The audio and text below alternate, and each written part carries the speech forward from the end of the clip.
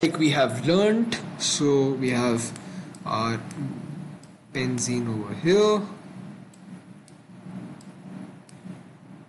and this is my unstable intermediate because it has a broken circle with a positive charge, and then it has a Cl atom and an H atom.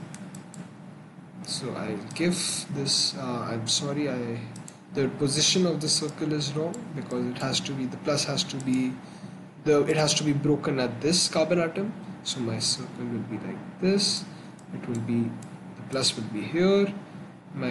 This bond will give its electrons to neutralize the charge, and I will get my, and the NO2 stays the same, and I will get my stable molecule again with the chlorine substituted on it this time. Chlorine and nitrogen and an NO2 group. So we have NO2, we have the full circle, and we have Cl attached at the meta position, which is the 3 or the 5 position. So this was for, and we also have our leaving H plus group, very important. So this was it for activating and deactivating groups, and now let's look at some common activating and deactivating groups which you will have in your data booklet. So yeah, examples of activating and deactivating groups.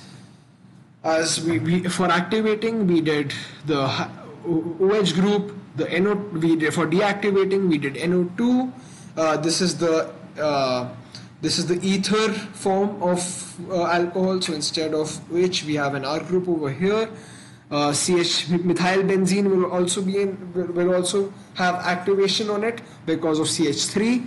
Phenylamine will also have activation, chlorobenzene as well, and amides as well.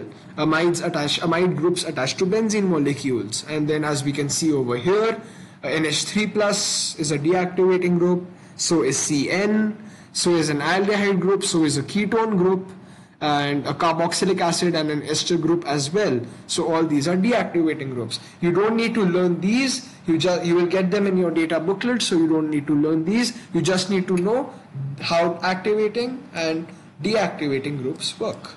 So we are done with this as well. Now phenol.